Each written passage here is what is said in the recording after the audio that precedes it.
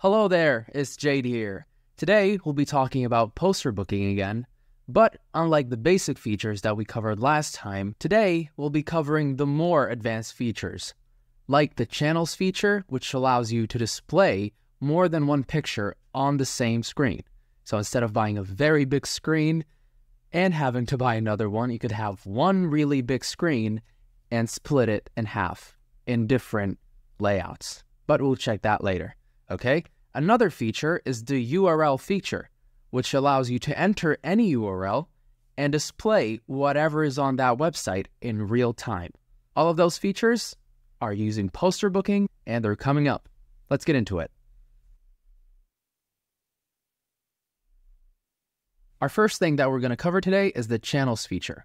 So the first thing that we need to do, as we did before, is connect our screen. I know we covered this before, but in case someone needs to catch up, we're going to go to Add Screen, hit Add Screen again, and when you open the app on your screen for the first time, there will be a code.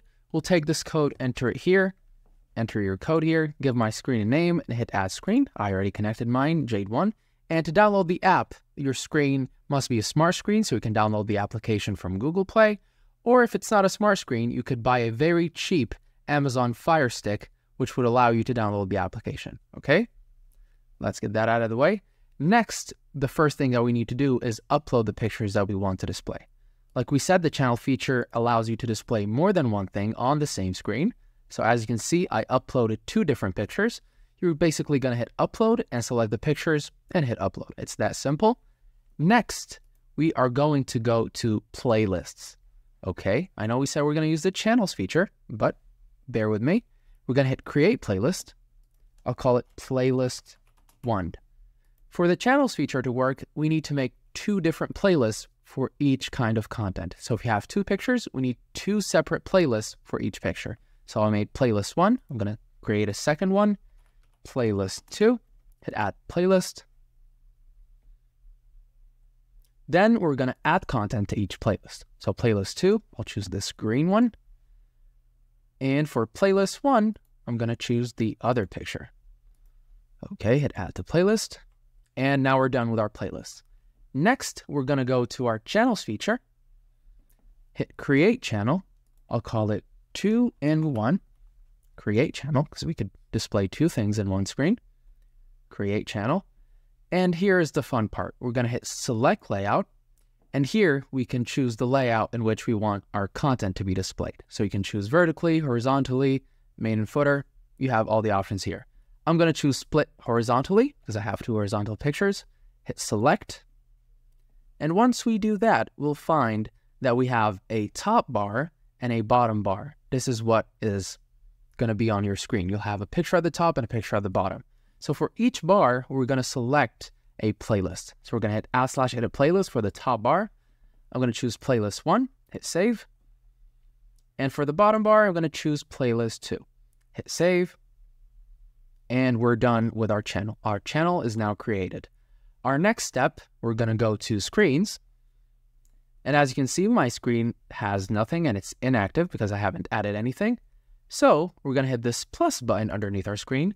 And instead of hitting /edit playlist, we're going to hit /edit channels because the channel contains the 2 playlists that we made.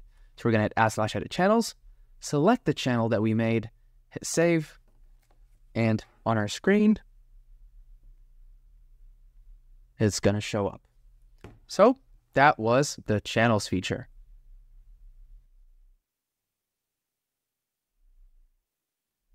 So the next thing we're going to talk about is the URL feature.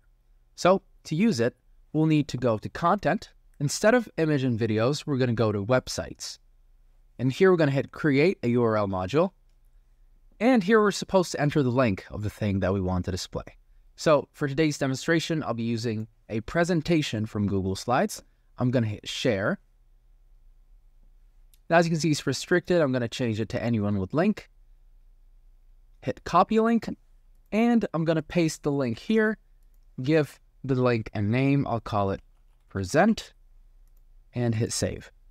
We have the URL done, okay? The next step, we're going to go to playlists. And here, there are the playlists that we've made from before. So I'm going to use playlist 1. I'm going to hit add content. URLs. So here, we're going to go to URLs, select the link that we added before. I named it present. I'm going to hit add to playlist. And now playlist 1 has the link that we want to display. So next, we're going to go to screens, hit the plus button underneath our screen, /edit playlists, select the playlist that we added the link to, was playlist 1. I'm going to hit save. And on our screen, it's going to show up. It takes a little bit of time, but here it is, a presentation from the web. So that was the URL feature and the channels feature. I hope you found this helpful. I'll leave the link for PosterBooking in the description for you to check it out. It's completely free, and I hope you found this helpful. I'll see you in the next one. Peace.